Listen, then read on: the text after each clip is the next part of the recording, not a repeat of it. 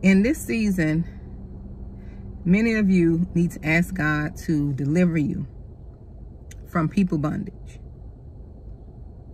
You need to ask God to deliver you from the bondage of men, from the bondage of mankind, from the bondage of people.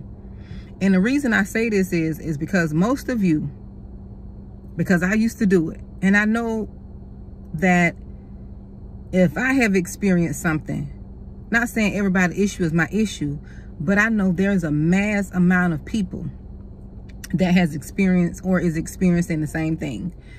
You know, you have to ask God to deliver you from people bondage, because you cannot do what it is that God has put in you to do. You will not do it. You cannot do it, because most of you, you are with people and you are around people where you feel like you have to dumb yourself down. You feel like you can't be yourself because they're going to have something to say.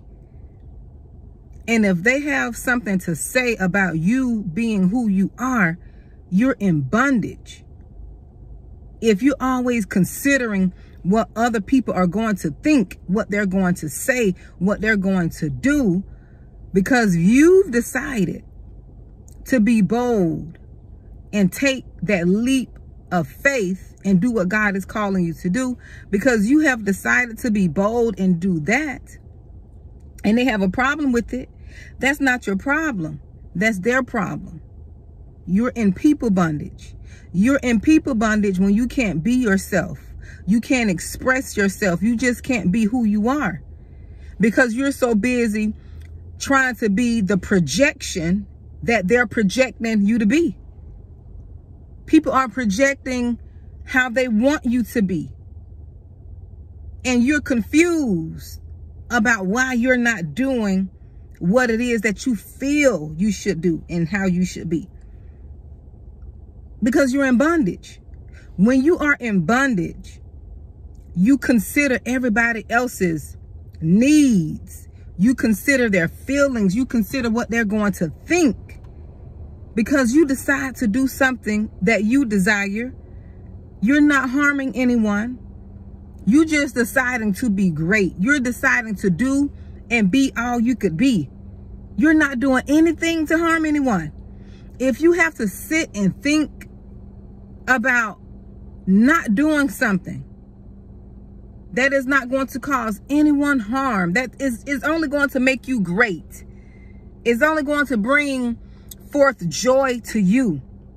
And if you got to think about who it's going to affect, and you already know the people, if you decide to be your true self, if you decide to bring forth your greatness, you already know the people who, you already know some people around you who are not going to like it.